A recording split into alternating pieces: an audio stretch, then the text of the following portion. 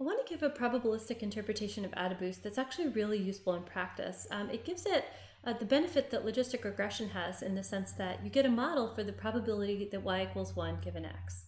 Okay, but I have to derive that from AdaBoost loss function. Okay, so I want you to think about fixing the value of x. Okay, so I could choose any x I want. I'm going to fix it to a particular value of x. And for that value of x, there's a distribution of y.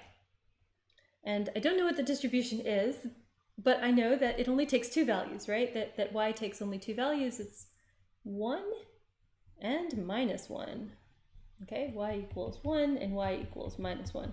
And there is a distribution on those. So I've drawn them both kind of equally, but it could be that this guy has more of the distribution than that one, or the other way around. Okay, so this value here, that's sort of the size of that blob is related to the probability that y equals 1 given x. And this one is related to the probability that y equals -1 given x. Okay, cool. So I want to give you, I'll start with a little lemma. And the lemma looks like this. Okay, so it's all right here, lemma. And the lemma is that the expectation, okay, with respect to that distribution I just gave you, so with respect to the distribution of y given x, okay, and then this is the exponential loss, e to the negative y times f of x. Okay, so here y is capital because it's random, x is not random, so it's lowercase. Apologies for the handwriting, can't really tell the difference, but let's just say that all my y's are capital and all my x's are lowercase, and we'll all be happy. Okay, good. So this thing is minimized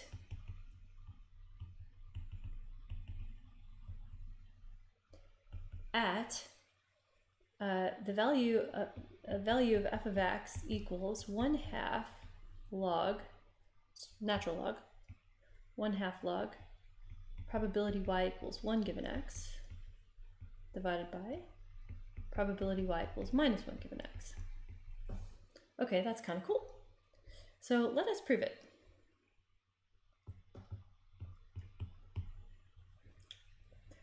So I just want to write out here the exponential loss.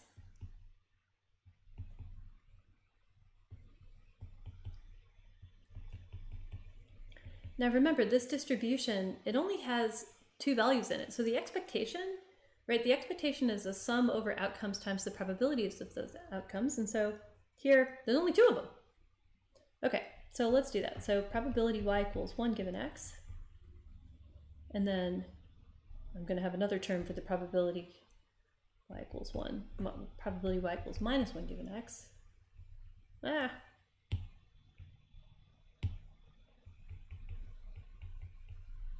Okay, and then I have here e to the y, negative yf. Okay, y equals 1. So I don't have to write the y in there. I still have to write the f of x. Now y equals -1, so minus 1, that's just 1. Cool. All right, now I'm supposed to take the derivative of this and set it equal to 0 to get the minimizer, right? I want to know what is the value of f that minimizes this expected exponential loss, okay? So I have to take the derivative of the exponential loss and set it equal to 0. So let's just do that. Okay, so 0 equals the derivative of this expected loss, so e to the negative y times f, divided by, or sorry, not divided by, take the derivative with respect to f of x, sorry. All right, okay. That's what happens when you're concentrating too hard on notation and not paying attention to what you're doing. All right, so in any case, take the derivative of this, set it equal to 0. Now I'm taking derivative with respect to f of x, so that negative sign comes down. So I get negative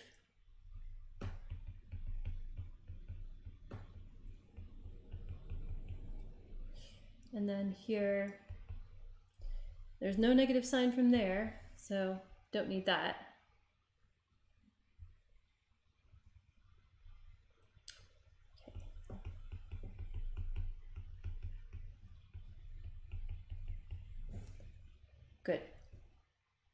I set that thing equal to 0, and I get that the probability that y equals 1 given x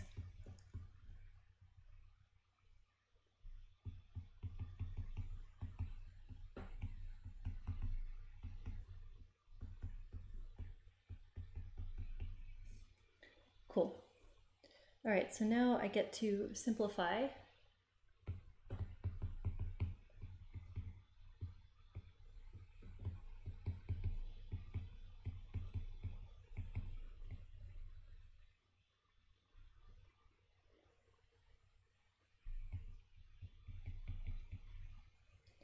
There. And then all I have to do now, it's a piece of cake, right? 1/2 log of both sides.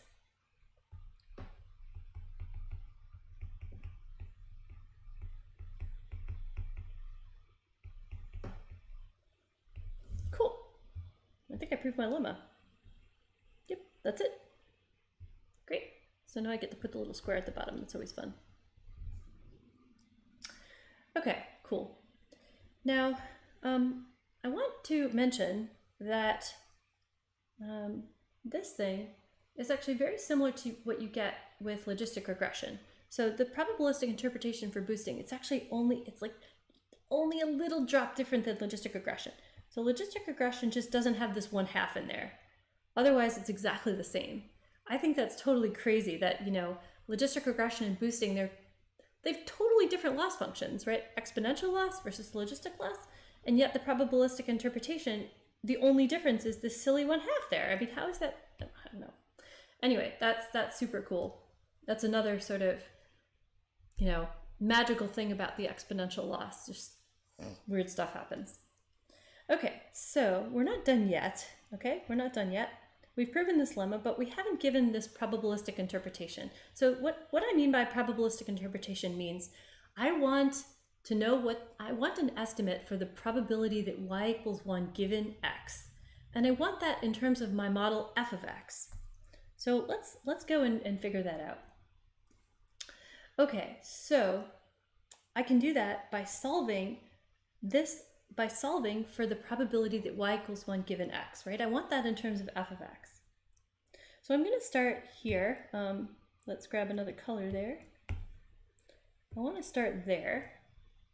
And I want to just rewrite this a little bit. And I'm going to call this numerator p, just to make my life easier, lowercase p. And then I'll call this 1 minus p, because you see, again, these probabilities have to add up to 1, so fine. Okay, so this equals e to the 2 f of x. Okay, great. So now what I have to do, I have p equals, all right, now let's just write this out a little bit.